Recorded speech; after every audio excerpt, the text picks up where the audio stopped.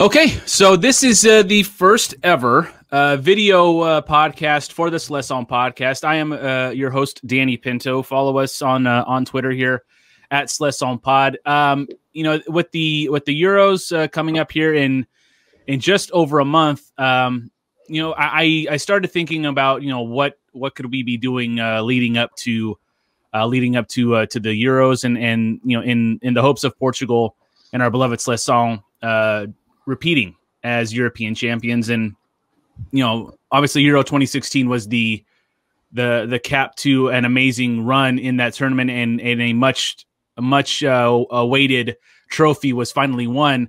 But today, with our esteemed panel here, we want to talk about the almosts, the what could have beens, and we're going to be discussing the semifinalists, the 5 semifinalists, and the one finalist that could have brought a trophy to Portugal before 2016.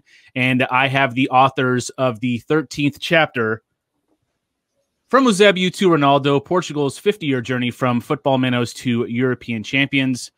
Here's the book. I've tabbed it because I loved it a lot and I went over it a lot. But the authors are here: Nathan Motz, Tom Kundert, and Simon Curtis. Just wonderful to have all three of you here, guys, and thank you for making what is multiple time zones and multiple areas of the world to make this first video happen here. So I thank all three of you for joining me today. You're welcome. Good stuff, Danny. Thank you for setting it up. Absolutely. So first, before we get into the semifinals and the teams that we'll be discussing, just how did the three of you get together to make the 13th chapter a reality? Well, we'd had this idea, we'd all contributed to Portugal.net, the site, and Simon, like me, has lived in Portugal for, quite a few years now. And we'd had this idea of, writing a book about Portuguese national team. And we kind of got, more and more discussed it and said, yeah, come on, let's get this done. And we dragged our feet a little bit, but finally kind of decided how we're going to organize it. We're going to organize it into chapters. We designated certain tournaments to each author. And it just kind of came about. And as luck would have it, it was originally planned to be published before 2016 as a kind of aperitif to that tournament, or for to really get people in the mood and try and kind of catch the enthusiasm going into that tournament. But one thing led to another. We kind of started getting some really good material, some really good interviews, and so we delayed basically the publication a bit. And then what happens? Portugal go and win Euro 2016. So that was that made our delay perfect in a way, because we kind of restructured the book a little bit to make it, like you said, the journey to the culmination, which was the thing which made all Portuguese football fans just euphoric all over the world, of actually finally winning the trophy in 2016. So it's kind of you could say a passion project. I know that's a phrase you like to use, Danny, for your absolutely brilliant podcast. And so I suppose you could say that, but it kind of turned into something a bit more serious, I would say, a bit more than just a hobby. And really pleased with the end result. Kind of the gods came together, and more importantly than anything, Portugal really decided, look, there's these 3 guys writing a book about our national team. Let's go and win it for them. And that's exactly what they did. The stars aligned, absolutely. Simon, I've had Nathan and Tom on my podcast multiple times, and I'm so happy to finally get you on as well. Between you and I, Tom's very difficult to work with, right? He's pretty difficult. Pretty difficult, yes. I feed him plenty of these, and he calms down a bit usually. Sing, yes, sir. Wonderful. How was your experience working on this? This is just a disguise. This is a disguise. Okay. Yeah, this is vodka. It was interesting what Tom was saying there, because when he said "as luck would have it," I thought he was going to say "as luck would have it, Simon was ancient enough to take on the early chapters that the rest of us couldn't remember. But in fact, he was going to make a different point, so that's okay. Yeah, I learned about 66 and 84 from this book, so it's a good thing. Nathan, as I'll go to you here as someone who, like myself, from the States, and you've told me before, I think even on our first interview on the podcast, where you're not Portuguese, you don't have any Portuguese ties really, and you kind of fell in love with the team in the early 2000s. What was the experience like being a part of a project like this? Yeah, I mean, I felt a little bit like the odd man out in that sense. I think it was a little less comfortable being kind of the later rival to Portuguese football. And, I think the story just wrote itself. As really was compelling about is this team, this nation, of Portugal, was just their story was so good, and no one had told it, in English, and it was too good to pass up in that sense. I've been fortunate enough to be in Europe a few times, seeing in person, the plight of the Seleção, and it was, it was an honor to be able to document that for posterity. I'll always feel that way, and I'm glad a lot of people have received it so well. Awesome. Before we get going on the review here of the 6 squads we'll talk about, Simon, I had asked you this prior to the interview beginning, but as someone who jumped on Twitter years ago to get an English view of Portuguese football, to be able to understand it better, you were one of the first folks that I found on Twitter because of your Twitter handle, which is Bifana. What's the origin of that? And one, I can't believe it wasn't. Maybe Bifana was taken and you had to go twice to make sure you got it. But what's the origin of the Twitter handle Bifana? It's much deeper and much more involved than that, Danny. I can tell you. It goes back to the 2010 World Cup in South Africa, and the Guardian newspaper in the UK asked me to report on Portugal's games. They were launching a new way of reporting on tournaments, and that was what we now have and expect to have every time. These live feeds with up-to-the-minute comment as the games are going on, between the games, and lots of input on a sort of scrolling website. 2010 was the first time they did it, and they asked me to be the Portuguese reporter, if you like. But we had to get a handle to go on Twitter. So I thought, well, it's Bafana. Bafana was the name of the South African national squad, of course. It was for the 2010 World Cup. Portugal were going. Bifanas are what we eat before we go into the ground in Portugal, so it had to be Bifana, and it's stuck ever since. That's awesome. That's a very cool story. I'm glad you have it, because I mean it's again, it was one of the first. I'm like, who is Bifana? And then it's his name is Simon Curtis, and that threw me off first because I'm like, this doesn't sound Portuguese, but following you and Nathan and Tom since then, it's been awesome for anyone who's trying to follow the team on the English speaking side of the world. So, well, it fitted quite nicely at the time, Danny, but obviously now I have to explain myself, and I occasionally get South Africans on Twitter coming at me and saying, "Look, you oaf, it's Bafana," and I have to go through the whole explanation. No, it goes from 2010. They've gone by then, of course, but I'm often told that I'm misspelling Bafana. Yeah, there are worse things in the world, I guess, to have to explain. But well, let's get started. And Simon, we will start with you with World Cup 1966. Not because of your age. How dare you? It's because it's the part of the chat, or the part of the book. This is your chapter. Obviously, this is Portugal's first their debut on the international stage of international football. Benfica, Sporting Porto had done some things on the club scene. Obviously, Benfica with some titles in the 60s, but this was the first time that the world was going to see a national team on the world stage. They had wins against Hungary, Bulgaria, and Brazil in group play, the historic comeback against North Korea in the quarters, and then losing to England in the semis. But Eusebio is the key piece here from a historical point of view in terms of world football. But kind of give me a little bit of a background as to how this 66 squad came to be, and just your thoughts on the squad in general. Well, I think this was a time in Portugal where it was just so exciting to be part of a finals tournament.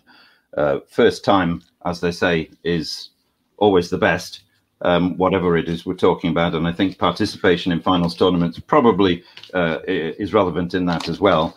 It just produced some of the most iconic memories and images and games that the Portuguese national team has ever been involved in, I would say.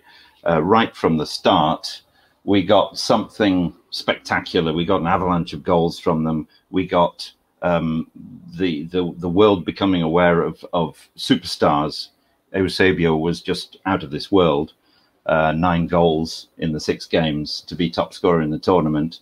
The images created, the type of goals he scored, smashing them in from all angles. He was just on top of his game. Probably not seen anything to compare with that up to Cristiano Ronaldo in modern times. And I would argue that he still hasn't been surpassed in some respects. So it was just the birth of the new, if you like, the just incredibly exciting to be going to England, the cradle of the game, and taking part, especially being drawn in such a strong group, playing in the north of England, in Liverpool and Manchester, where the crowds were fervent and really supportive, big 50, 60,000 crowds for every game, and a well-balanced group, Hungary, Bulgaria, Brazil, and still managing to come out of that, not just come out of it, but knock each one for 3 goals. Fantastic performances as a debutant in the tournament. But it wasn't over then. You know, I think that would probably have been enough for the Portuguese beating heart at that stage, but it just got better and better. That incredible game with North Korea that everybody now talks about because of the comeback, the Eusebio comeback, if you like, to come back to win it 5-3 after looking like they were dead and buried. A titanic semi-final with the hosts at Wembley, which again produced such iconic images. Eusebio crying at the end and being consoled by famous English figures like Bobby Charlton and Bobby Moore.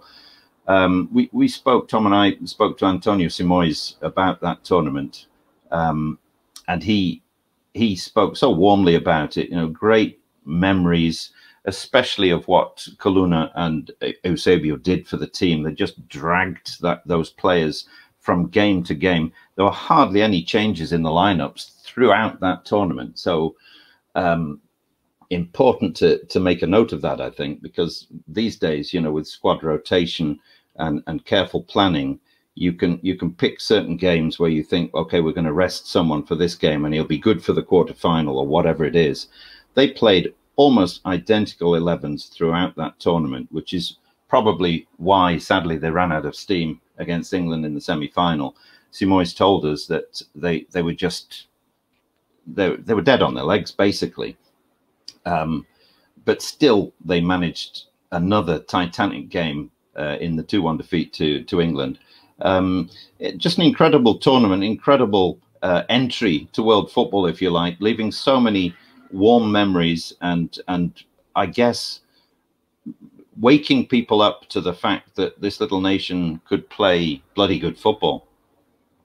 You know, in the book, I think Antonio Simões mentions, I guess the only critique he would have of the manager would be, if we're up 3-1, if we're up 3-0, why not, save some legs for the last 15, 20 minutes, and maybe it could have, it could have put Portugal through. He's of the opinion that Portugal had every opportunity to win this tournament, and it just didn't fall that way.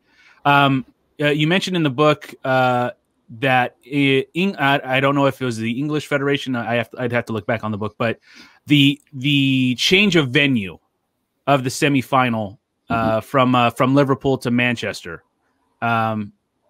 How big of an impact do you think that was in the grand scope of Portugal maybe not being able to get through? Well, the change of venue was to Wembley, in fact. To Wembley, I'm sorry, yes. Took it south to Wembley, which made a big difference, of course, because Portugal had played all their games in the northwest of England, built up a rapport with the locals, because England hadn't been playing anywhere but Wembley. So the tournament was being enjoyed by northern folk by the closeness they could get to the teams that were playing there. So there was already that rapport with the football supporters of the northwest of England. And because it had been such a romantic journey and a romantic tournament, an exciting tournament, blistering football from them, they'd taken to them. There was a great rapport between the people of the northwest and the Portuguese squad. Then they were told at the last moment that it was being shifted to Wembley, and that left a very sour taste, I'm afraid. Obviously, the English, this couldn't happen anymore, but the English were keen to get it played in their home stadium, if you like, where the crowd would be bigger and fervently behind the home side. And that made a big difference. That and the tiredness, I think when you step out at Wembley feeling a little bit wronged, you notice the tight muscles even more then. You think, well, we're really up against it now. It's the home nation, 100,000 people shouting their hearts out for the English. And we don't feel that this is quite right. And now we're knackered as well. Still, they put up a good fight, a really good fight. So if you watch the game in full, it's a magnificent game of to and fro, up and down. But they just didn't have the legs. They didn't have anything left to give. We're talking with the authors of the 13th chapter, From Eusébio to Ronaldo, Portugal's 50-year journey from football minnows to European champions. They are Tom Kundert, Nathan Motz, and Simon Curtis. As you're listening to our first and watching, I guess, our first ever video podcast here of the Seleção Podcast. I'm your host, Danny Pinto. Tom, I'll go to you here in terms of your interview and the book's interview with António Simões. What was it like to get a firsthand account of that debutante team from someone who lived it? Oh, amazing. Yeah, amazing. One of my favorite interviews for sure. And he's such a eloquent and well-spoken and I think modest, well, without a doubt, such a modest man. You know, we're talking about, one of Portugal's all-time greats. He's not really talked about that much as one of Portugal's all-time greats, but he should be. He also holds the record, by the way, as the youngest ever player to win a European Cup for Benfica, and he still holds that record, 50 odd years later. So, it just tells you what a special player he is. And, it's really interesting what he said to us. I think it was very revealing. I think we've got some really good information from him. But I think that one thing that's really stood out was the way he talked about Eusébio, because of course he was as well as being a teammate of Eusébio's at Benfica and for Portugal, he was a great friend of Eusébio. They remained, great friends right until Eusébio's passing. And the way he spoke about him, and he kind of, you could revered him to such an extent, just called him a genius, and time and again, you really could tell that he was, that was a special relationship. So it was nice to get a little window on that as well. But like I say, I think just his grace and his elegance. I mean, it's very interesting talking about the switch, which Simon just discussed there. I remember he himself, he did say, yes, that was, something which wouldn't happen nowadays. But he didn't really put too much store in it, did he, Simon? And he actually said, fair. I don't think it was because he was just speaking to us and we were English and he knew that. But he did actually say, I think at the end of that semi-final, it was a great match, but I think England did deserve to win because, we just didn't quite have the legs in the end. It wasn't a robbery or something. And he didn't really dwell on that, on the venue switch, which, he could have done, which, legitimately he could have kind of hammered that home. So, what for me was incredible, if I can just interrupt, Tom, was sitting next to someone who Tom describes expertly and accurately, but sitting there listening to someone who had been on the Wembley pitch in the 1966 World Cup semi-final, sharing the pitch with Eusebio, with Coluna, with Bobby Charlton, Bobby Moore, Gordon Banks, and telling the stories of what was happening during the game, the ebb and flow. Just incredible. It just gave you a tingling sensation down the back of your neck, you know, to hear the little tales of just who was tackling who and who was doing what during the game. And to think we were sat next to this guy who'd just been in one of the most iconic Portuguese games ever, you know, fantastic. Yeah, and it's really just one thing to add also, which maybe I suppose the viewers can make up their minds at the end, and maybe even ourselves, we can help help us with our assessment. But he did say, I did kind of note, I wouldn't say it was a resentment in a way, but a little bit of he thinks that the achievements which his team did in 1966 are a little bit underplayed in Portugal, and I agree with that definitely, because I suppose a lot of it just has to do with, you know, the evolution of media, and there's so much information and so much footage, isn't there, about all the recent tournaments, and we analysed it to death.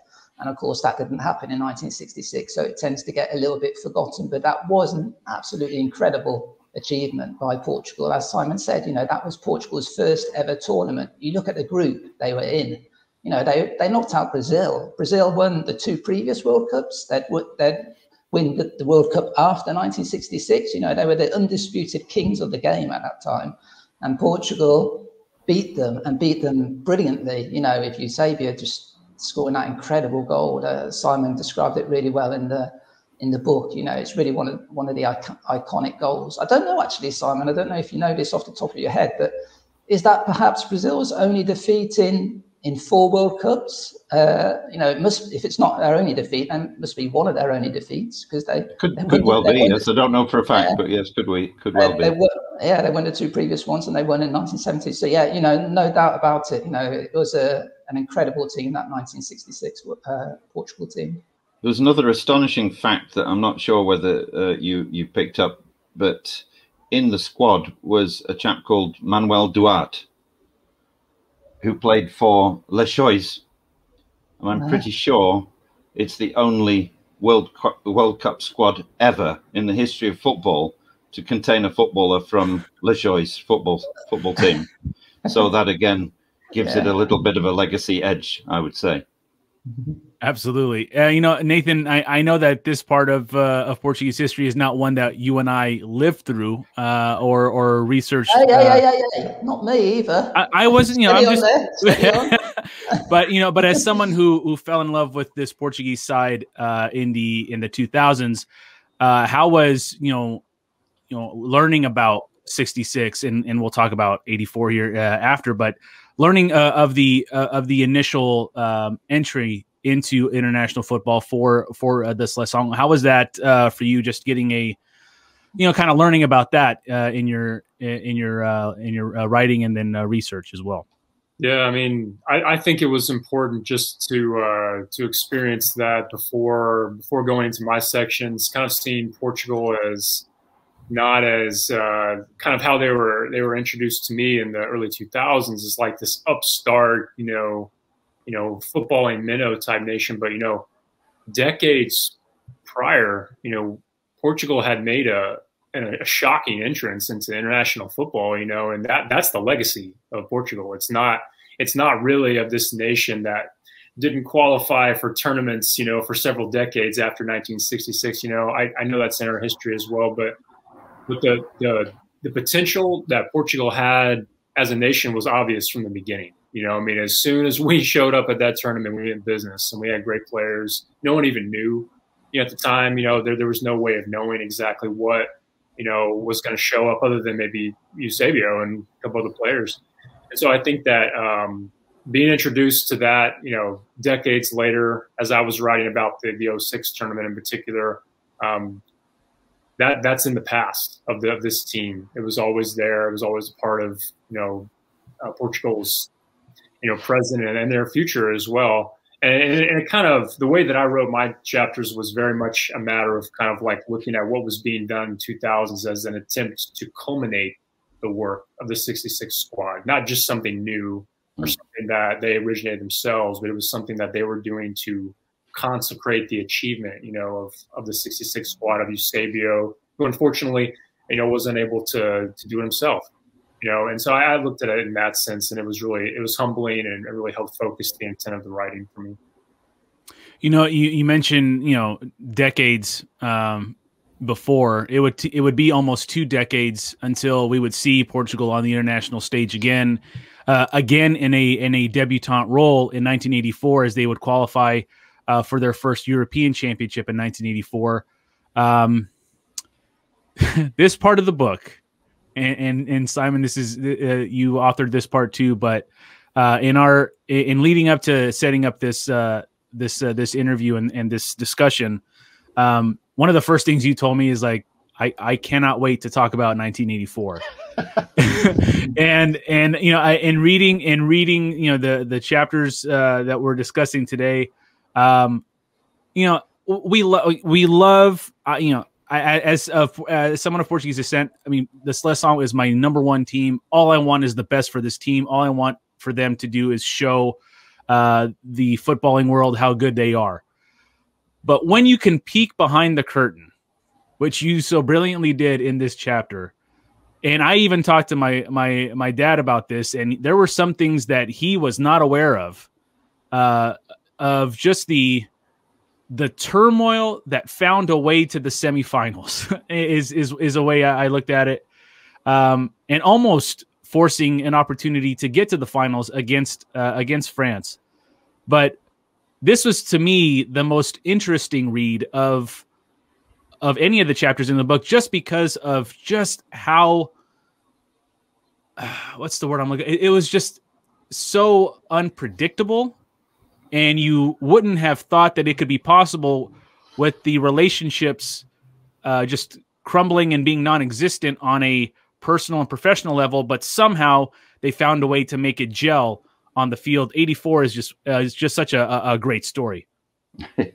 Well, the chickens came home to roost really in 86. It was all there to see in 84, but as you said, Danny, they managed to paper over the cracks. And by dint of a number of different factors coming together, got to the semi-finals. But you're right; it was a strange old time. I'd like to show you this. This is wow! Oh, Mr. Quatro Cabeças. Yep. This was what it was all about, wasn't it? We didn't even have a manager. We had 4. We had a committee. Arguing about who should be in the team, and one of them was biased towards Porto, one was biased towards Benfica, of course one was biased towards Sporting, and they just argued and argued. They had their favorites. One wanted one fellow in, one wanted the other. So this is no way to approach a finals tournament, obviously, especially your debut in the Euros this time. But it came together, and thanks to, again, a fantastic bunch of players, Portugal put their footprint firmly on the Euros in 84, culminating in what I would say probably the best game of football I've ever seen, certainly the best international game of football I've ever seen, certainly live, because I was old enough to see the 84 tournament live. 66, no, thank you very much, Tom. But 84, I was in my element. I was a teenager, loving football to bits, and this was really my first viewing of Portugal and what they could do, and to see the silky skills of Chalana and the forward play of Jordão and Diamantino and Gomes. It's fantastic. And as I say, they did what they needed to do in the group. It's only a small tournament in those days, a nice compact tournament, not like the megaliths we have these days, which go on for weeks and weeks and weeks. Nobody knows who's going through and who isn't. In fact, everybody's going through usually. In those days, each game counted, and you had to concentrate. And the culmination of that was this fantastic, balmy evening in Marseille, in the Stade Velodrome, one of the most atmospheric grounds in Europe, packed to the rafters. Everybody in white shirts or no shirts at all, steaming hot Côte d'Azur evening. the atmosphere bubbling to a complete climax as this game just took off and swerved in every direction possible, with a fantastically talented French team expected really to wipe the floor with Portugal, but very nearly going out with their tails between their legs. So close to an incredible result for Portugal.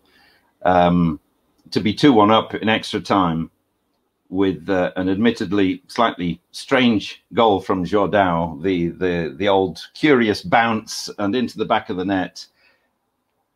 What drama, just dripping in drama.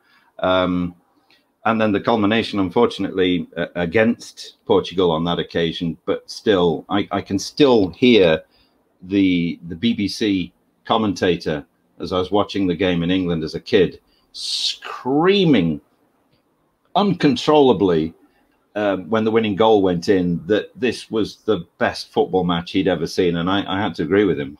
I had to agree with him. And the legacy is not just probably the best ever game, the beginning of seeing more than one great player, because Eusebio, for all the Antonio Simoes and the Colunas, Eusebio was totally dominant in '66 in that squad. Here we had more good players and more good players around the team. So that was a different kind of legacy as well. And also the legacy that we have to remember, I said at the beginning to you, Danny, that it's not all about good things. You know, we have to learn from the bad moments as well. And the 84-86 era certainly showed us a football federation that was at best disinterested and possibly more accurately just in complete disarray. And from there, lessons had to be learned. And from there, we now have a professionally run football organization in this country. And you can see the difference. You know, from there, we've had a line of almost limitless qualifications for major tournaments.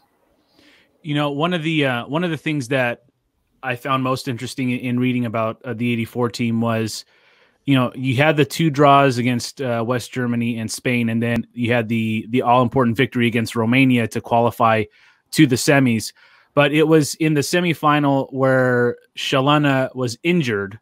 Yes. And, you know, the old school mentality back then, which is something that is not really existent nowadays, is, you know, you had your Port cliques, you had your Benfica cliques, you had your Sporting cliques, and that was something that was, you know, underlining of just how dysfunctional that squad was. However, when it got to the field, something like an injury to arguably the best player of that tournament for Portugal, where, you know, people were questioning, oh, he shouldn't be in, I should be playing, and vice versa.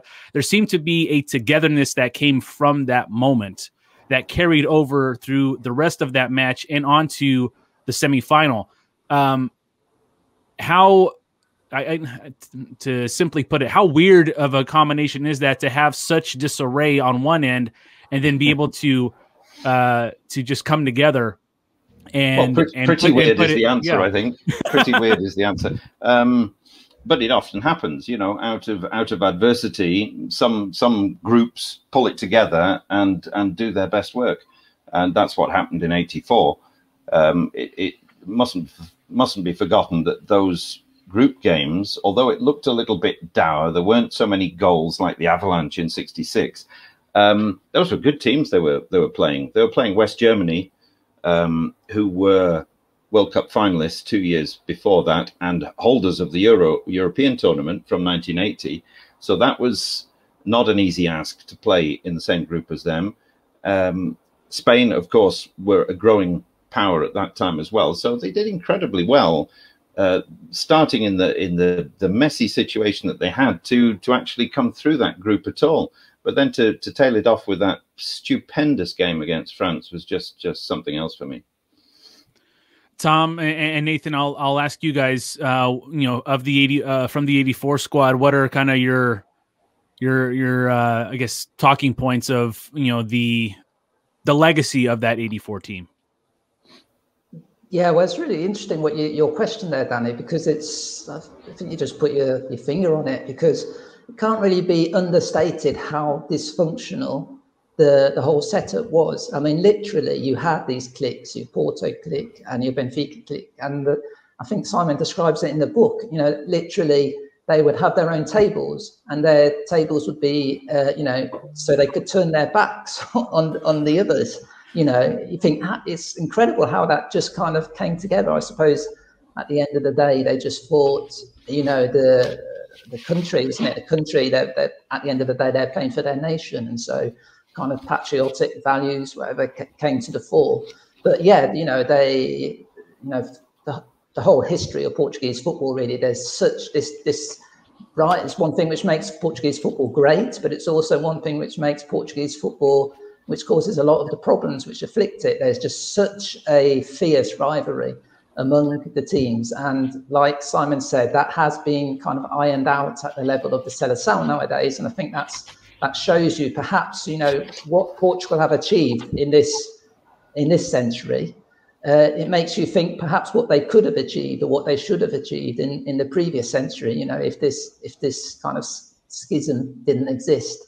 But yeah, you know, just as for the football itself, you know, absolutely unbelievable. And that match, which Simon talks so eloquently about, it really is just an absolute, like they say in Portugal, hino a football. It's just like a hymn to football. It's absolutely amazing. You know, great to watch from start to finish. It's repeated quite often here in Portugal, and never get bored of watching it.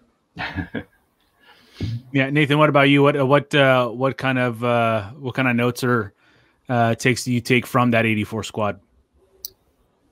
Yeah, I mean, I don't know that I can add anything better than what the others have said, except for, you know, it's just an example of. It reminds me of a famous quote from a very wise man, Ricardo Quaresma, who said that talent is not everything.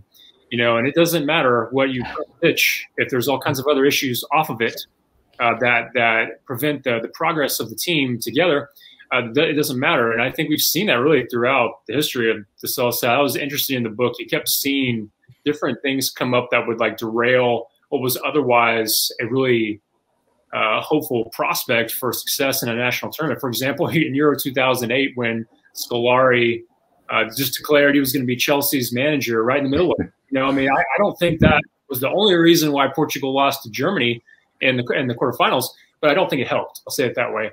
And so a much more minor issue, of course, than having club feuds show up in the national team squad, of course, but the moral being, I think that Portugal learned from that in the decades that followed in a way that, you know, eventually was a part of the ultimate success that was achieved at Euro 2016.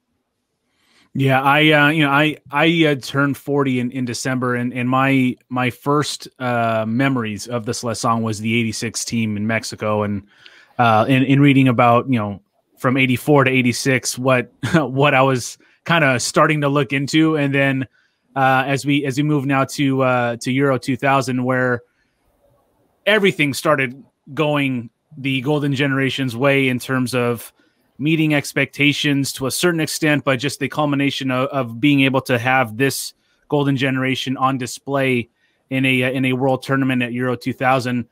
Tom, this is one that you authored here on in the book, and you know, there was, you know, this was the first of a handful of famous victories in international competition against England. Obviously, that first one in the group match where they won 3-2. They would defeat Romania. They would defeat Germany on a hat trick from Sergio Conceição. Would beat Turkey in the quarters, and would be meeting France once again in the semis. Normally, that doesn't go really well. History will show you once you find France in the semis if you're Portugal. But talk to us about again what kind of was, you know, the background of that 2000 squad, obviously with the golden generation being at the forefront of the topics, and what you took from that tournament in 2000. Yeah, you're right. It really was the famous golden generation, the first, I suppose you could say, true golden generation. It's been repeated so often, even nowadays. You know, they say there's a new Portuguese golden generation, which perhaps is true, but the original one was this one, which won 2 back-to-back World Youth World Cups in I think 89 and 91. And it was, of course, at the heart of it, Luis Figo and Rui Costa. They were kind of really the flag bearers for the golden generation. And this was really the tournament where they could, they were at their peak. I think this tournament was a little different to all previous ones from Portugal's fans' point of view, in that they went into it probably quite confident that they could do well. 1966 debut tournament, obviously, as we talked about, all the problems afflicting the Seleção in previous tournaments. And so I don't think Portuguese fans ever really went into a tournament with too much hope. I think that was different this time because Portugal, even in the 96 Euro, they'd put in some good performances. And so, Figo was, I think, World Player of the Year. He was the reigning World Player of the Year. So, or maybe he was at the end of 2000. Yeah, I think he was crowned World Player of the Year. So they were really at the top of their game. We're talking about now, players really, some of the best players in the world representing Portugal. Having said that, on the negative side, of course, Portugal, as is their want, usually got drawn into an absolutely horrible group, always seen, a group of death with Germany and England. And so immediately, again, this is, I think, a running theme of people who read the book, when Portugal aren't really favoured that much generally from the general kind of media, perception, and maybe perhaps even fans from outside of Portugal, is when they really, tend to come to the fore and show what they can do. And that was definitely the case here. And, that first game against England, I mean, Simon spoke, so well about the Portugal-France game as being one of the best ever international ones. This one wasn't too far behind it, I don't think. An absolutely, brilliant game. Perhaps not in terms of quality, perhaps didn't quite hit that, kind of Tigana and Platini doing their stuff. But, this was a good England team, and they went 2-0 up. It had it's the team with Rio Ferdinand and was it Michael Owen, was it, or McManaman? They had their own kind of golden generation in that era.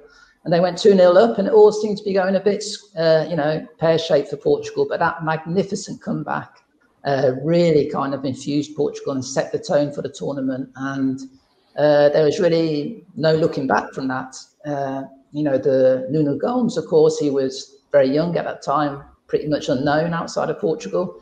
Just, had a brilliant first game. He actually only played because Sá Pinto and Pauleta, the first 2 striker choices, they were unavailable. I think one was suspended, the other was injured.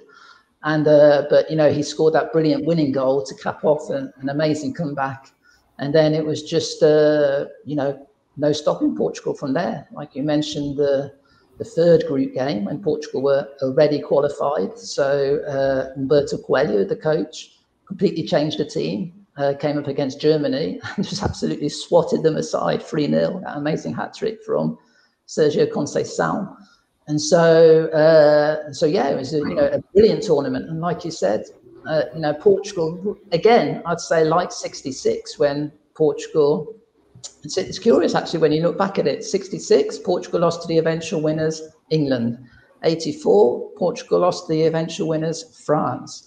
This one, 2000, Portugal again lost to the eventual winners, France, who, like I was mentioning how, Brazil were probably the strongest side in the world in 66. You could probably at this time, France were the strongest side in the world. They'd won the World Cup in 98 and they won this tournament as well. So they were, reigning world and European champions. And, we also have to, that the way that game ended leaves a bit of a bitter taste in the mouth of Portugal fans. But we also have to recognise that also was a very special France team. I remember the interview we did with Nuno Gomes, and one thing always really kind of resonated with me or stuck in my mind was I asked him about, of course, a lot of the focus was on Figo and what a big influence he was at Portugal at the time. And I said, well, also for France, they had one of the best players in the world, Zidane, possibly the best player in the world at that moment. What are your thoughts on him? And he just kind of sat back in his chair and he said, you know what? When I played against Zidane, he said in this game and also in Italy, because he also went to Italy, I was his opponent. But sometimes I just kind of looked at him and you just had to admire him. You know, I just had to say, what a player. This player is just incredible, you know, and he was playing against him. And so, yeah, I think Portugal, you know, this, again, what you mentioned at the start, I think this was really the tournament. It's really the turning point for Portugal. From this moment onwards, they became, you know, a real serious force. As much as for the players themselves, I think they really believed it. They really believed that they could go head to head with everyone after this tournament. And so, yeah, and also the, you know, very, very exciting football. Of course, it's one which coined the phrase "sexy football." I think it was Ruud Gullit who mentioned that on, or was that 96? That might have been 96. Yeah, 96. But this was kind of the era where Portugal were known as, you know, the side which plays sexy football, or kind of Brazil of Europe, you know, and it all came together at this tournament for sure. You know, the famous goal obviously is the goal that Luis Figo hits from, I don't know, some 30 yards away. Obviously Nuno Gomes has the game winner in that opening match against England, but I think a goal that does not get the credit it deserves is the game tying goal that João Pinto from a ridiculous angle finds it glances off his head and just finds a way to not only get Portugal back level, but I think that goal kind of fired up the team. I mean, the Figo goal was unbelievable, but that goal, I guess, like just kind of resonated with that squad, maybe for the rest of the tournament, because of just the absolute world-class skill that it took to score. I think Rui Costa is the one that sent the ball in, and I've seen that goal over and over again, and I can't fathom how that goal goes in and the absolute world-class touch that it took to get that. I have to tell you, Danny, that was the occasion where I came up close to the Portuguese national team for the first time. I moved to Portugal in late 1999. So I was here in Lisbon for that tournament, and it's the first big tournament that I saw in Portugal. And that particular night against England will stick it in my mind for all time, because a friend of mine ran a mock English pub at Cais Sodré down by the river on the riverside in Lisbon. And that night, HMS something or other, a British naval frigate, had turned up at the docks. So his pub was swarming with what we will call military personnel, trying their best to get as drunk as possible. The rest of the clientele were obviously local, so a lot of Portuguese packed in there. Great excitement. And that game, it was my first night as a professional pundit, because I told anyone who would listen to me, don't worry about Nuno Gomes and João Pinto. The pair of them never, ever score. And of course, they both put in world-class goals in the same game to sink England. What was worse, I then went outside afterwards, completely crestfallen, obviously, as an England supporter, out into the night, realizing suddenly that I was still wearing an England shirt, and it was Sant Antonio, which is the night of the year in Lisbon, the Sardine Festival, everybody in the streets, and the party went on until early the next morning. And guess who got a great deal of attention from the locals that night? I will never forget it. That's great. That's so never great. Forget it. Sorry, Danny, just to go back to the actual goal, go ahead. That Portugal were 2-0 down, but they'd actually been playing really well. And I think that's one thing which impressed me most about this game is Portugal didn't panic at all. They didn't panic, and they continued to just play their game, and they just really overwhelmed Portugal with the quality of their play. But that goal you talk about, I urge anyone who's watching this who hasn't seen it, or even if you have seen it, to go again, and if you can, watch the whole lead up to that goal, because it is absolutely incredible. You're right, the finish, brilliant cross, brilliant diving header from so far out. I think how can he beat Seaman from there? But the actual leader to the goal, I think it's literally about 90 seconds with Portugal just zipping the ball about, passing it from flank to flank, from side to side. England just can't, they're literally chasing shadows. and it culminates with that brilliant goal. And so, yeah, it's probably one of my all-time favorite goals for that. And I'd urge you, if you get the chance, watch it right from the start to finish. You know, and this tournament also was the beginning of, and I think, Tom, you mentioned it. They have Portugal, the Seleção has not missed a major tournament since. This is the run. You know, they missed out on 98 in qualifying for 98, and then from here on out, Portugal has made every major tournament since then. So it wasn't meant to be, obviously, with this golden generation. It'll always be remembered as a what if with these group of players, but this tournament was obviously an introduction, a formal introduction to just how good that group of players was. We go to 2004 now, and obviously 2004, you can't think of 2004 without the word heartbreak, and it's exactly what it was.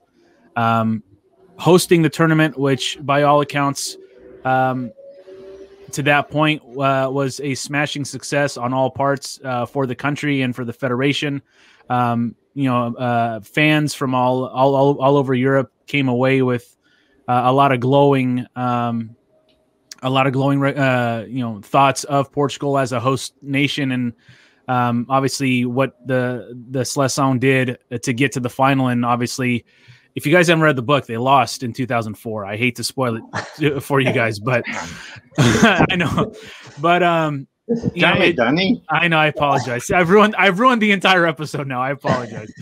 But the way it started and the way it ended, it was similar with a loss to Greece. But that opening loss to Greece kind of changed the way the Seleção would look for the next, I would say, maybe almost decade, with inserting Ronaldo into the lineup, and you could see the passing of the torch kind of beginning with a player like Luís Figo, who would still be around in 2006, which would be his last tournament, but you could see the kind of transition beginning to start. And Nathan, I'll bring you in on this to start off here. This is right around the time that you're being exposed to the Portuguese national team. What part of this team, and then in 2006, obviously, what part of it started kind of lighting your fires on not only following this team, but just being a fan of it as well? Well, I actually missed out completely on 2004, unfortunately. But I'll add, I guess, that when I got into watching the Seleção, watching football in general in 2006, I immediately became aware of how good this team was by people bringing up the fact that they had come so close in 2004, and then looking into that tournament more. Just I think it added a lot of fuel at the time for me to figure out how this small country was able to achieve such results. I mean, because the way they played in 2004, was not like a lot of people are accustomed to today. With the way that we won Euro 2016 and afterwards, the style of football was really compelling. And I'll tell you, looking ahead to 2006, I'm wearing the jersey, from 2006. That was what had people fall in love with Portugal, was that style of play, And so, but I think that really 2004 was arguably, maybe on par with 2000 when they were at their peak of just their technical abilities. The tactical side was interesting. They really did look like Brazil. There was at times the tactical side maybe wasn't all there, but just the unbelievable technical brilliance of these players, was evident in every match, and made the difference in the matches that counted to get us to the final, and then revealing the most significant lack of focus being in contests with physical opponents. And we did not sort that out for another, more than a decade, how to engage in of duels with teams that were not better, maybe on paper, but they knew how to beat us by grinding us down. And after that point, we saw years and years of struggles and qualifying for tournaments with these opponents that would sit deep and just knock us off the ball and force us to make dumb mistakes and take advantage of it, So it was kind of like almost like a prophecy or an omen of things to come for a while. And luckily, it didn't stay that way. You know, we actually, but, you know, it was rough there for a while, wasn't it? Yeah, a little bit. Tom and Simon, as folks who were living in Portugal at the time, what was and Tom, I'll start with you on this. What was the lead up to 2004 as being a host nation? New stadiums were being built, and you know, having the world of European football coming to Portugal. Well, what was that like as being someone who was living in the country at the time, and what was your take of the tournament as a whole? Yeah, well, Portugal's a football crazy country, and so when they were actually, I remember the day actually that Portugal won the vote, and they were unexpected, to get awarded a tournament. That Spain were very strong favourites, and so you could say that was Portugal's first victory over Spain at Euro 2004, was actually winning the right to host a tournament. And so, yeah, people were really excited, these brand spanking new stadiums, state-of-the-art stadiums. I think actually, like Portugal tends to do sometimes, they just go a little bit over the top and just made, more tournaments than was necessary, to be honest. I think everyone recognises that now. But, the brilliant venues, obviously, to watch the games. And then, Simon gave a vivid description there of Noite de Santo Antonio in Portugal on that famous night when Portugal beat England in 2000. This tournament, I sometimes say, I've been living here now for 25 years, and I think it was probably my 25 or 26 or 27, however many days it was, favourite days in Portugal. It was like Santo Antonio every night.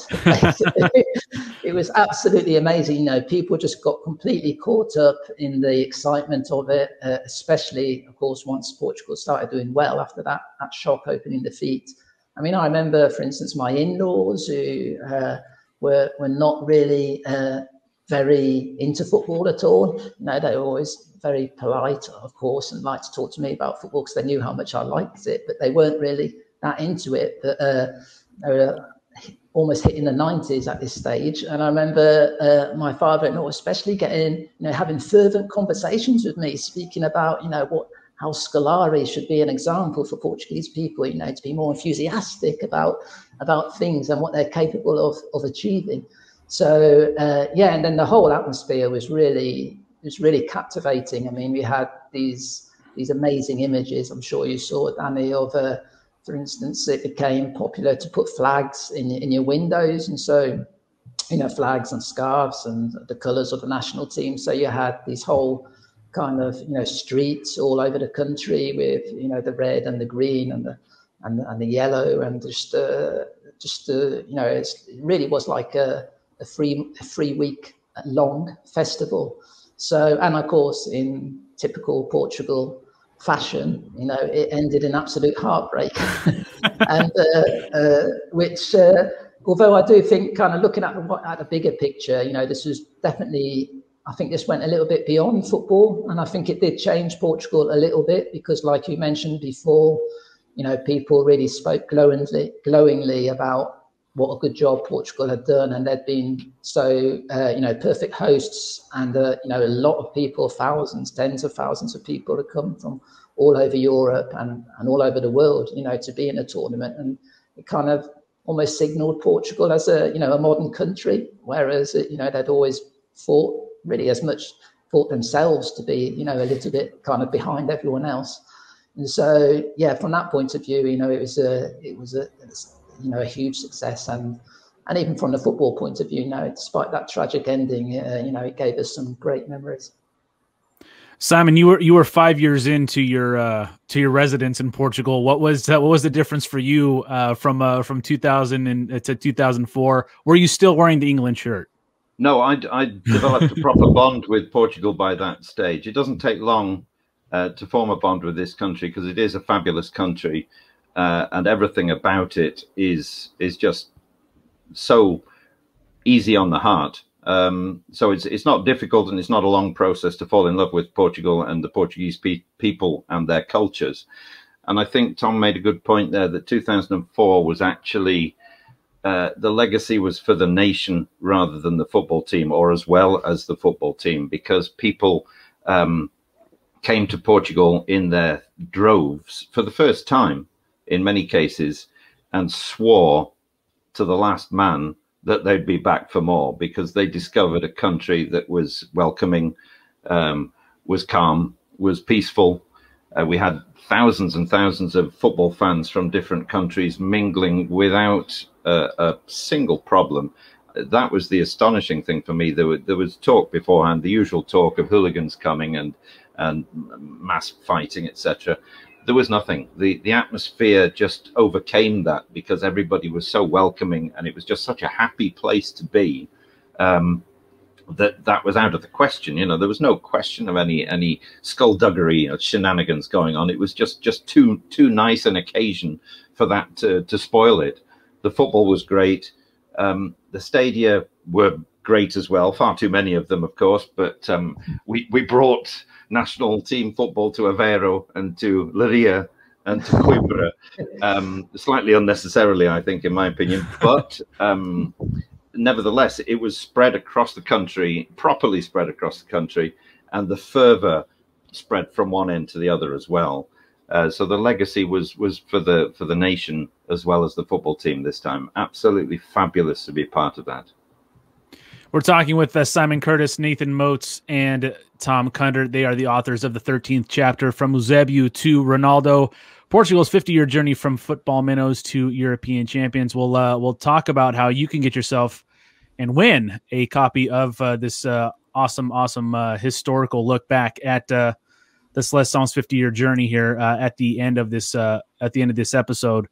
But one of the things that I wanted to discuss with the three of you here, but more importantly, not more importantly, but specifically with Simon and with Tom, they get the loss, or they receive the loss to Greece. Scolari changes up a lot of the lineup going forward.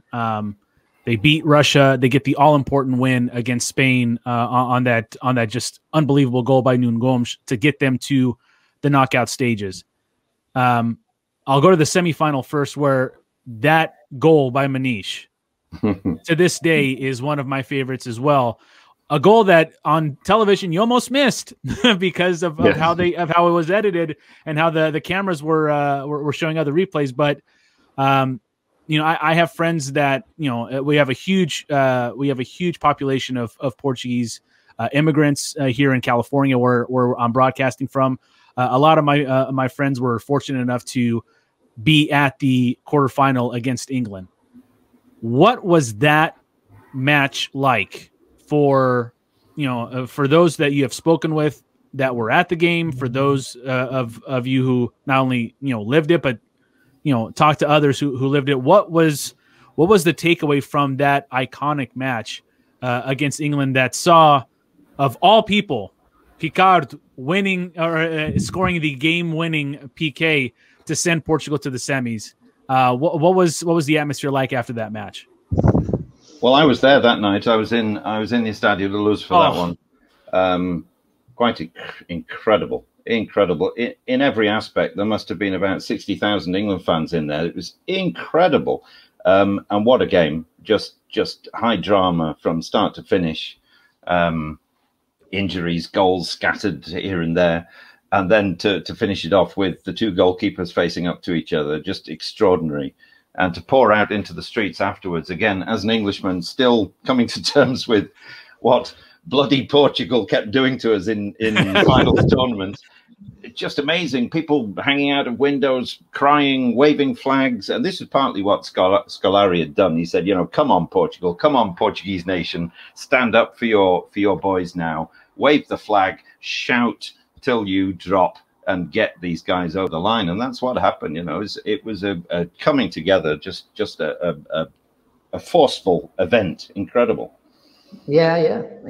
I'd second all of that. I was in the stadium as well, lucky enough to be with my wife, and I remember it was quite a roller coaster of emotions. I remember Simon there mentioning it seemed like there were 60,000 English people in that stadium. I remember at one stage, because of course England were leading for a lot of that match.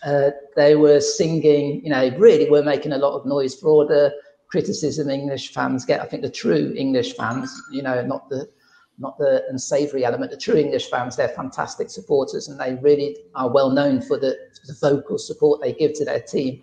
And I remember one of their chants was, "You're supposed to be at home." They were singing that. And but I tell you what, when Rui Costa smacked in that equalising goal, you could tell who was the home team. You could tell who was the home team.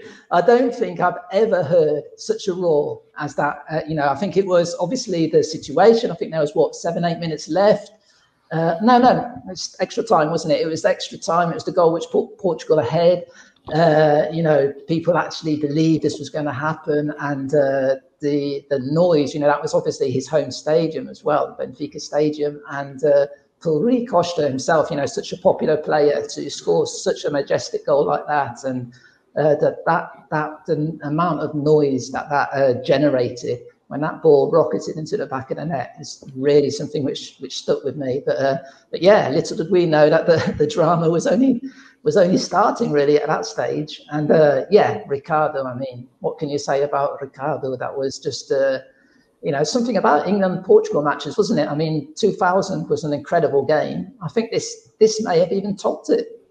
And there was another link, Tom, if you remember the scorer of the first goal in that 2004 game.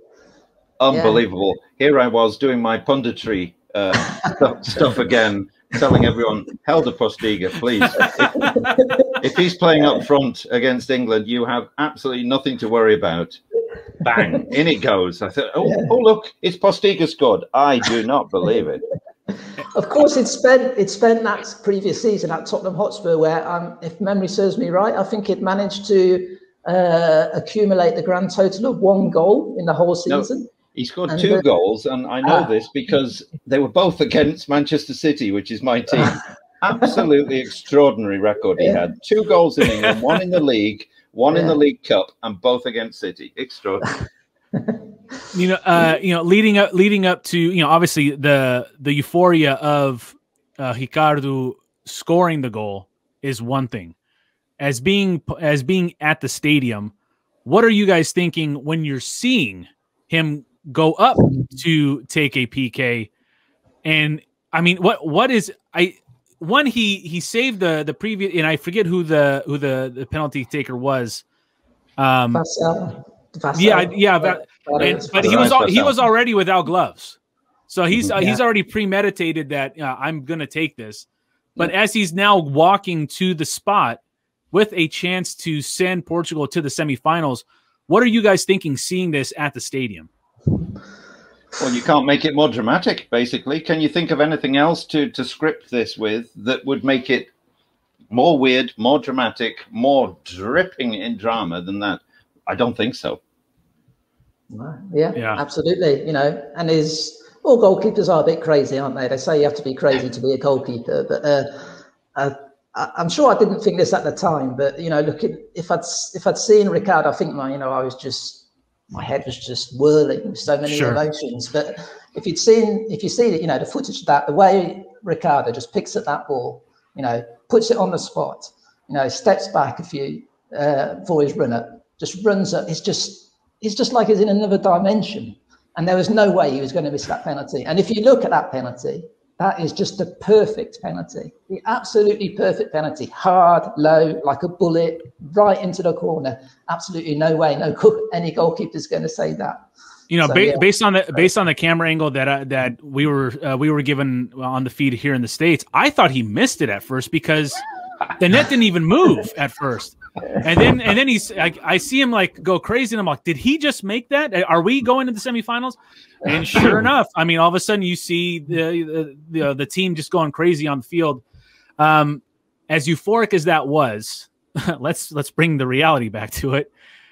2 matches later, they failed to score against Greece. They lose to Greece, and in one of the biggest upsets still to this day in international football, you can argue that, you know, it's up there with Portugal's victory in 2016 against France in France. But what was the reaction like to the absolute just disappointment and heartbreak of getting so far, getting to the final, being the host, and having it just not fall their way in the final. Yeah, it was terrible. You know, just the whole country just went into mourning for a while. Although I'd say it didn't last that long because, you know, like I said, I think people were just so proud of what the country had achieved with the tournament as a whole. And, you know, Portuguese people, what can you say? You know, Portuguese culture and, you know, Sebastianismo and kind of this, you know, they're even so proud of the word saudades, aren't they? Which is kind of, you know, this sad, melancholy feeling of, you know, something you miss, or, you know, just something which, you know, isn't quite in your grasp. And that just kind of summed it up, didn't it? So yeah, I suppose in a way, you know, if you were kind of scripting it for, you know, the perfect Portuguese ending or the archetypal Portuguese ending, I think that's the way you'd script it. So yeah, it was, you know, obviously just very disappointing. It was a big drop off though, Tom, wasn't it? Because before the game, the build up was almost euphoric to start with. I got a feeling that the wave of enthusiasm was so large that they couldn't lose this one. You know, this was going to be the occasion that they finally made the big breakthrough. So when it didn't happen, yes, the saudades and the melancholia and the fado and everything else came flooding back in large amounts. But beforehand, I just remember the team was preparing in Alcochete at Sporting's training area.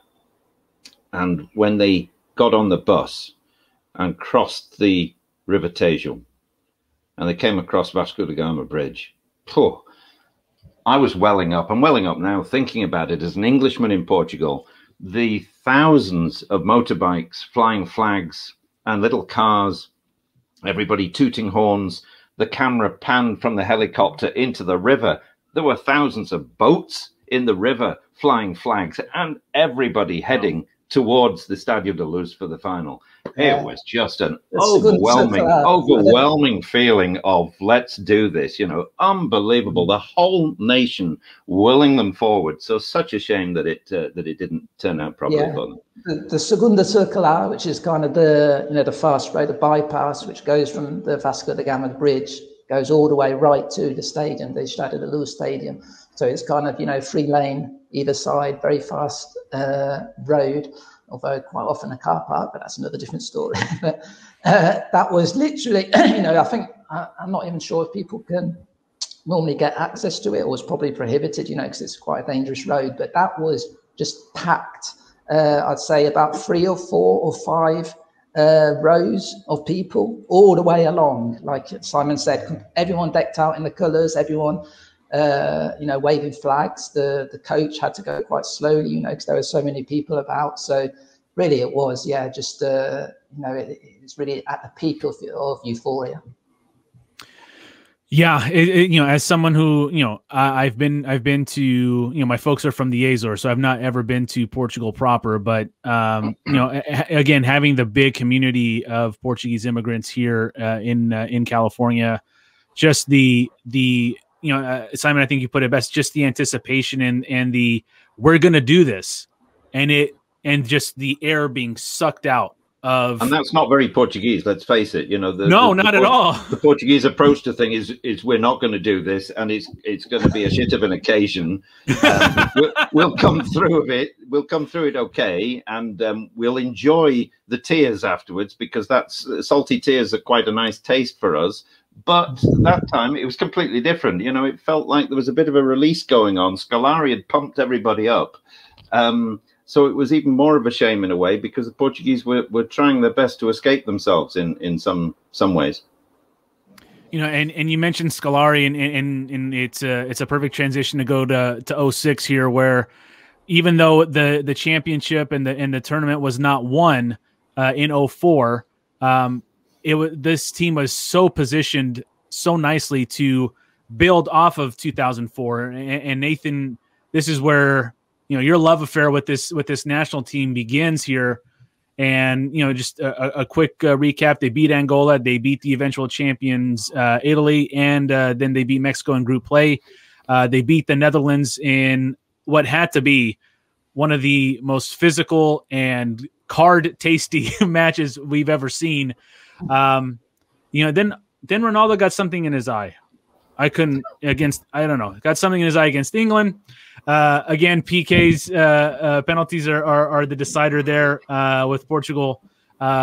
Getting the best of the English again, and then losing to Zidane once again in the semifinals against France. This team, to me, is what the world of football present day fell in love with, and I think it's kind of the beginning with 04 as well, but kind of like the beginning of this, obviously this Ronaldo era of the national team. But Portugal now is on the tip of everyone's tongue in the top 5-6 squads in the nation, and it kind of started in this era. Nathan, like for you, with this squad being the squad that brought you to your introduction to this national team, what were your thoughts of them in this tournament and how the tournament played out for them? Yeah, well, so I didn't go into this tournament expecting to fall in love with Portugal. That's one thing I want to kind of make clear, that wasn't how I thought that was going to go down. I just wanted to see a good soccer tournament, and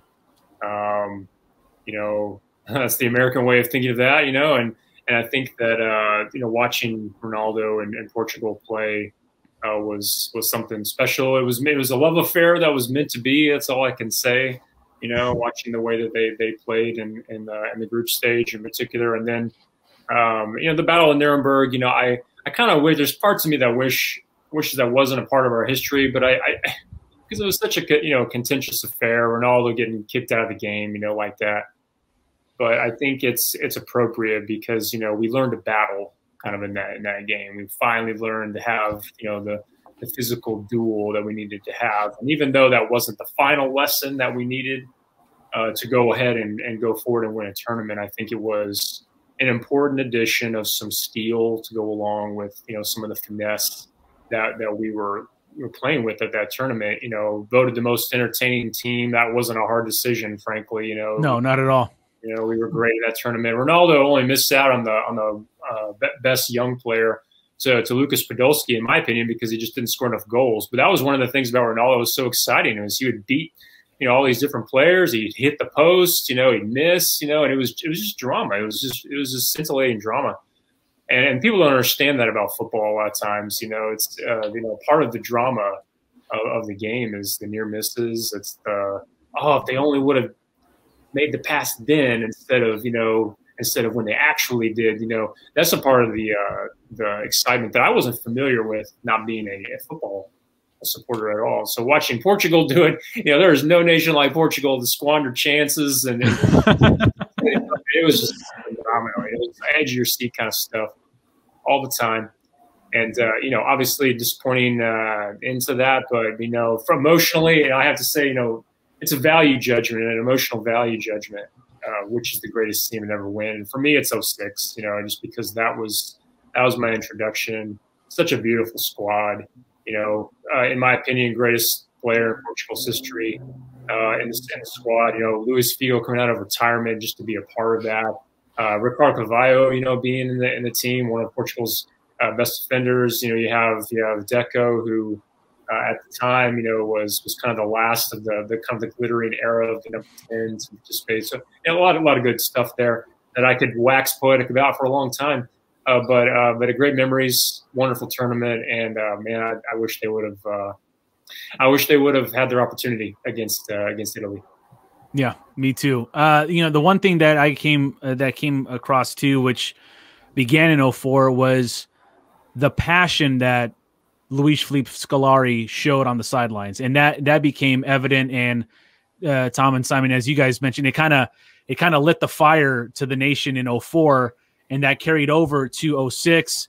And I forget which game it was. I think it was the England game in 2004, where Scolari has both the Portuguese flag and the Brazilian flag, and he's kissing both flags and he's touching it to his chest, and that's something that I think also helped spotlight not only the way that Portugal was being looked at on a national stage, because we had the players, but we also had the manager who had the success with Brazil prior and was now manning the reins with Portugal. But you know, he is, and I'd have to check, but I believe he's the only manager to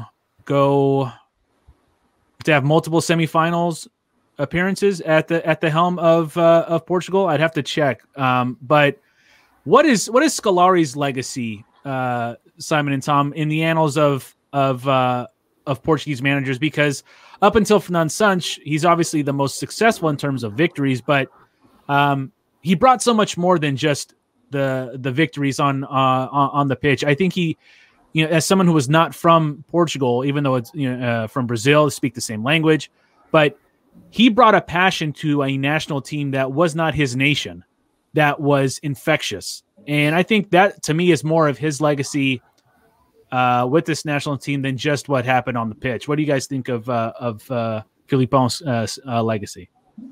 Yeah, I think also there's another very important point here, which we kind of touched on in our previous discussions, or our discussions of previous tournaments, was this whole kind of really toxic rivalry between Portugal's three biggest clubs, and that kind of spills over into the national team as well. And Scolari, I think one big advantage he had, and I don't know if this was actually purposely done by the president of the Portuguese FBF at the time, to get someone from abroad precisely to avoid these problems, was that he really didn't he didn't care about that. He didn't care about it. He didn't take sides, or at least, obviously you'd have a lot of press speculation, and some people, I know at the time, I think some of the Porto kind of fan base thought he was a bit anti-Porto because, especially because, of course, Vitor Bahia was kind of dropped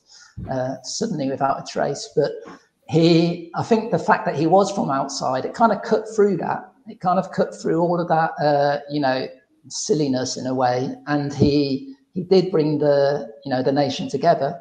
And I remember speaking to Ricardo and speaking to some of the players around that time, to also Nuno Gomes and also Fernando Meira, who we interviewed for 2006. They talk about this kind of family type, close-knit atmosphere which he generated within the squad.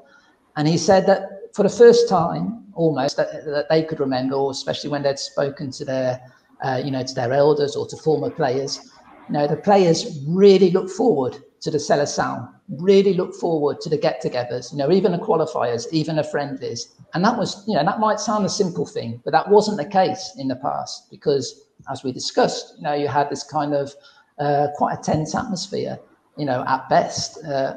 And so I think he completely kind of almost was like a breath of fresh air.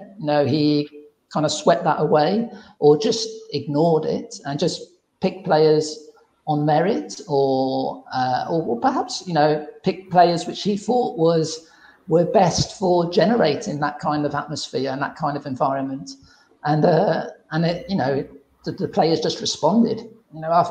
One thing I always think is incredible about the Scolari era is you got quite a few players there. I'd say players like Maniche, for example, players like Nuno Valente, for example, who I think probably played better for Portugal than they ever played for their club sides. They were just outstanding always. And I think you have to give a lot of credit for that to Scolari. Yeah, Filipão was a bit of a bully as well, wasn't he? He brought other characteristics to the Portuguese football scene that just didn't exist. So I think he made it more multi-dimensional. There was a bit more self-assurance about them. As Tom said, the players look forward to the get-togethers, look forward to the next game, because they had that self-confidence. There was some of that typical Portuguese uncertainty of how it's going to pan out had been eroded away by him, because he was a big physical presence. He was quite happy to bluster in front of the microphones and say how good everyone was and what we were going to do to them, etc., etc. So I think that that played an important part in the team behaving and the squad behaving and the mentality changing, so that it sort of built up to a new level of confidence, I think. Yeah. So, sorry, Danny. Just one other thing. You kind of jogged my memory there, Simon. I remember speaking to Riccardo, and it was interesting because he said that it was a conscious effort on Scolari's part. You know, it was a real conscious effort to build this kind of environment and this tight-knit group. And he said sometimes, you know, he's got this reputation, and probably deserved it these days, of being kind of sergeant major, you know, Philly Pound, this, you know, big bully, like Simon said. But he said sometimes the players, they realised and they knew that he did that kind of as a show, you know, for the media. And they said they sometimes joked among themselves and they laughed among themselves, you know, and they said, oh, you know, tomorrow the paper's going to be full of this, you know, Riccardo's Scolari's been shouting at whatever's been shouting at the linesman, been shouting, you know, at the referees, been shouting at you know, a journalist or whatever. And he did that. But he, like, you know, I think we have to give him a lot of credit because he showed intelligence in doing that purposely. You know, it wasn't just his kind of his characteristic. He did that purposely to build this atmosphere. You know, and finally here, as we finish off the semifinalists, you know, again, we're talking about which team we feel is the greatest Portuguese side to not win a major tournament, as I am reading it right from the bottom there to help me out. We go to Euro 2012, and Nathan, again, we'll go to you here. You wrote about the 2012 squad. I think of the 6 teams that we've discussed here, there's not a lot, in my opinion, that we remember too much of this 2012 team. You know, we saw the emergence of players like João Moutinho, and for a brief instance, you know, the debut of Fábio Coentrão at left back. But obviously, this is where on the European stage, Ronaldo definitely made his presence felt, especially in the group stage. The performance he had against the Netherlands to get Portugal into the knockout stage was unworldly. But talk to me about this 2012 team, because I don't think enough is talked about on this one.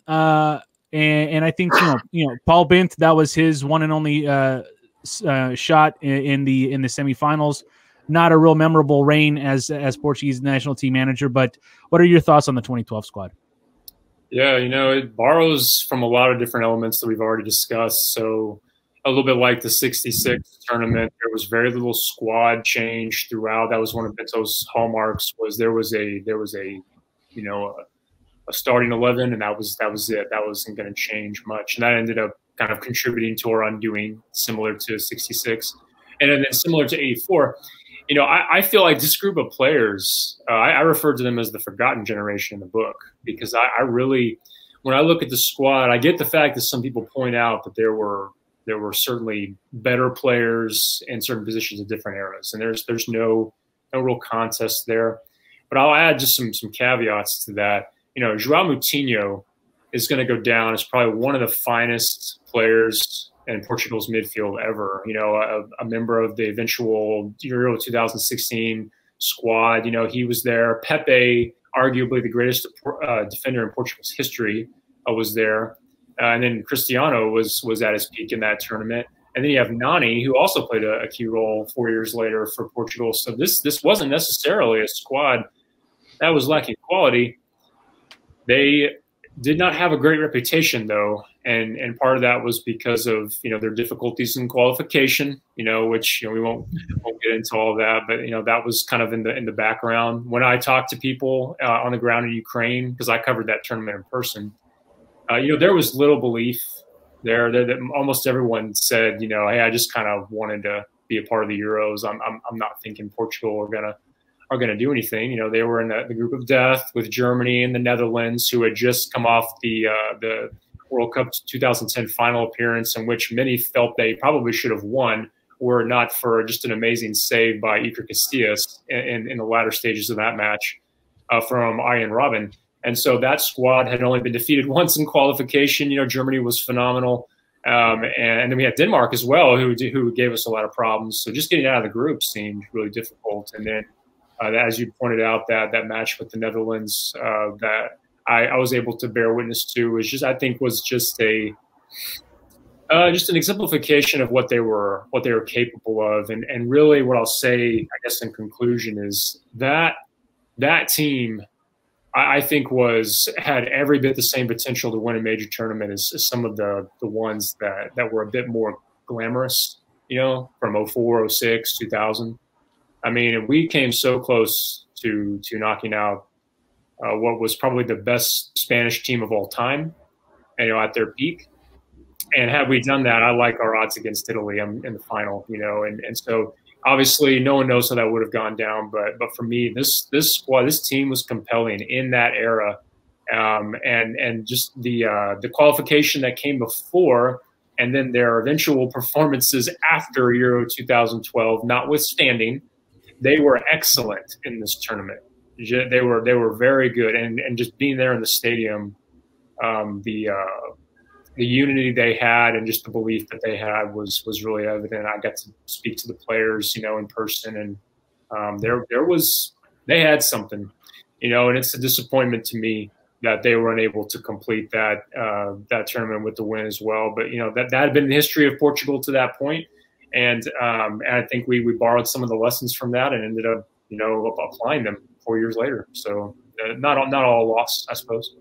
Absolutely, yeah, and obviously the glory finally came in 2016. So, real quick, we've gone through everything, and I greatly appreciate everyone's time because we've been at it here for a while. And Nathan, I know that you have to bounce here, so I'll start with you. Of the semifinalists and the one finalist, I should say, that we discussed. 66, 84, 2000, 2004, 2006, and 2012.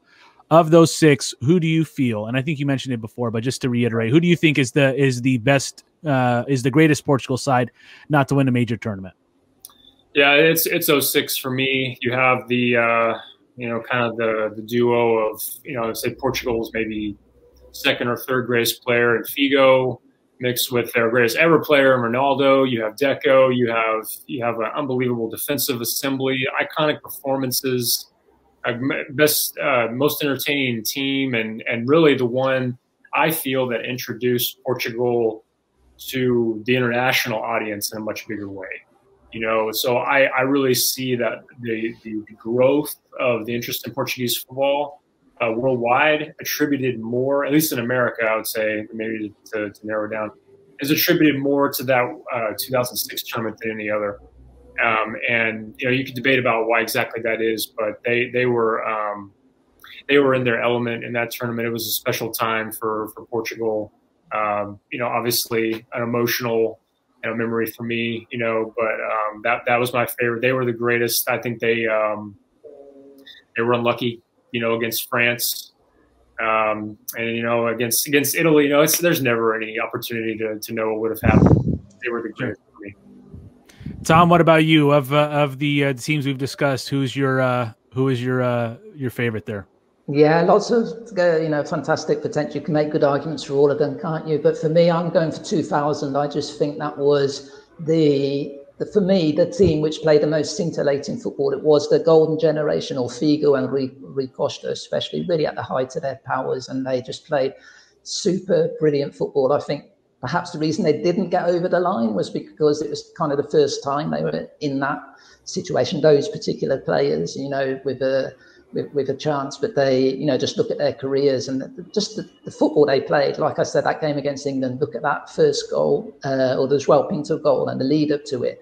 It was just absolutely incredible, and all over the pitch. I mean, just look at a midfield. If you picked a Portuguese all-time great, throughout the history of Portugal, you probably have Rui Figo, perhaps Rui Costa, and probably Paulo Sousa as well. And they were all part of those. And then, of course, Vitor Bahia at the back. You had Nuno Gomes just exploding at the front. And, I just think it was a really rounded team. But above all, the scintillating football they played, I think it's a real shame they didn't translate their World Youth Cup triumphs into an actual, triumph on the senior stage. Simon, as someone who I think wrote the most interesting chapter of this journey here, I think I know where you're going. But who would you think is the best Seleção team to never win? Well, it's very kind of you, Danny, to say that. I really wanted to be obtuse because it's something that sits nicely with me, and go for 84. for the reasons that I stated earlier. But I think Nathan's argument for 2006 is beginning to sway me. If we could club 2004 and 2006 together as a generational thing, I think that's probably the era where the greatest legacy was left altogether. We talked at length about what happened in this country during the 2004 tournament. Something clicked there, something changed, the relationship between the country and its team, the difference in the manager styles that we mentioned with Scolari, and moving on to 2006 was the end product of that as well. So I probably have to agree with Nathan. All right, so there you have it. Surprise! I was about to say, I'm glad I don't have to break the tie. For me, it was recency bias. As you know, I said that 2006 for me was my favorite team. I don't know if it's the greatest team, but it was my favorite team. You have the history of what could have been in 2000, with this golden generation finally capping off on the senior level a major tournament. And then 84 against Simon,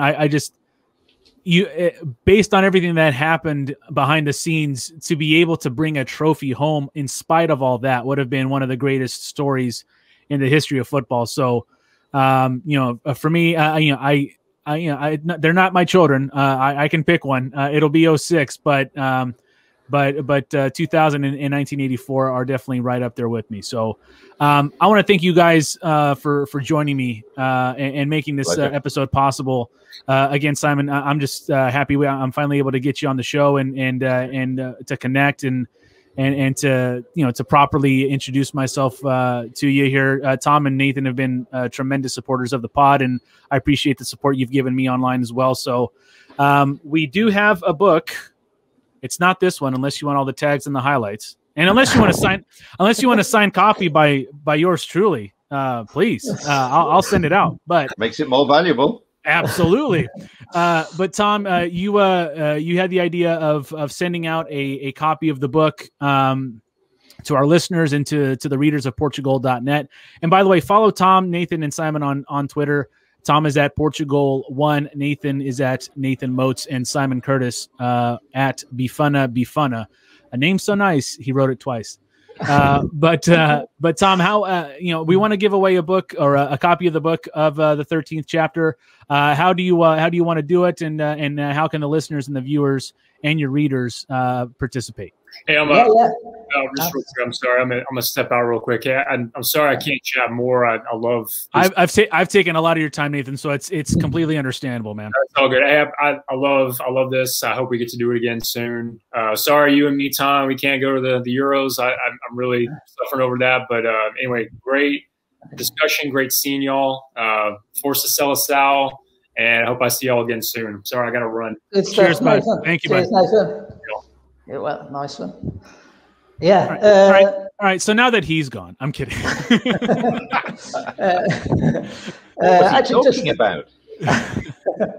Actually, just to bring it back to Nathan's point you made earlier on, he made a really good point about the way, I think the whole book's about this really, is the way that all tournaments kind of fed into that final victory at last in 2016. I think especially these ones we've talked about when they came so near. And that's why we have here, I think, the photo. I just absolutely loved this photo when I first saw it. And fortunately enough, the Portuguese Football Federation gave me permission to use it as the cover of the book, because you see there, of course, Eusebio, way back from 1966. And he kind of shows you, what a figurehead he was, because this is the Portugal team coming back from France in 2016. They just won the European Championship. There's the trophy over there. And they put Eusebio, this big photo of Eusebio at the start, took that picture. Absolutely brilliant picture, I think, which tells you so much about the history of Portuguese football. So to win this, it's just a simple question I'm going to ask. And may have to force you to sit through and listen to this whole thing again if you haven't. Do it. So we've talked about some of the players that we've interviewed in writing this book. So which two players did we interview for the 1966 World Cup and the 2000 European Championship? If you just send those answers to the email portugal@portugal.net, so that's PORTUGOAL at PORTUGOL.net, portugal.net. Who are the two players that we interviewed? Two Portugal players, one from the 1966 World Cup, one from the 2000 European Championships, for the book. But anyway, I'll put this all into in writing when we flag up this show. But that's the question. Okay, so again, the question once again is who was interviewed in the book to discuss the 1966 World Cup and the 2000 European Championship. If you answer that correctly, you have a shot at winning a copy of the 13th Chapter, a history of Portuguese football that I could read over and over again because it's something that I'm so passionate about. You can see from my background here, you can see there's a lot there. Tom's been just a tremendous supporter of our pod since we started in 2018, and a partnership with him is a dream come true for someone like myself who's doing this from the States and trying to get an English perspective or an English speaking perspective of the national team. And I can't thank you, Tom, Simon, and Nathan enough, not only for the book, but for coming on to discuss the chapters of what could have been in Portuguese soccer. But just a huge obrigado from me, and I hope we get to do something like this again soon. And before I leave you guys here, thoughts on 2020 or 2021. What are, again, Simon, I think you mentioned it. It's when we don't think it could happen, the run happens. 2018, coming off of 2016, the expectation was so high. Going out in the round of 16 is not where we thought the national team would end up. As defending champions, which is the first time this nation was ever going to be in a tournament as defending champions, notwithstanding the Nations League, but that could be another podcast. I can't wait for the Nations League book myself, but that's just me. What are your thoughts on the team as it approaches this tournament, which is now just a little bit more than a month away, with the squad being announced in just a few weeks? Well, to put it in few words, we don't really know because of what's happened with the pandemic, because of Portugal being in the unique situation going in as holders of the tournament, holders of the trophy rather. We don't know how that will affect the mentality. We know they're strong these days. We know this is probably clearly a better squad than the one that actually won it in 2016. Agreed. So the sky's the limit, really. But again, difficult group to get out of. If that can be achieved, then there's nobody to fear, I would say. However, the big question mark is how you deal with the extra pressure of being the one that everybody wants to knock out. Tom, some thoughts on the upcoming tournament? Yeah, I agree with that. I think it's going to be, a lot of fun watching it. I think I'm very pleased that Portugal got this group of death, because if they'd got an easy group, with such an incredible array of talent and an easy group, then we probably all know what the result would have been, an embarrassing early exit.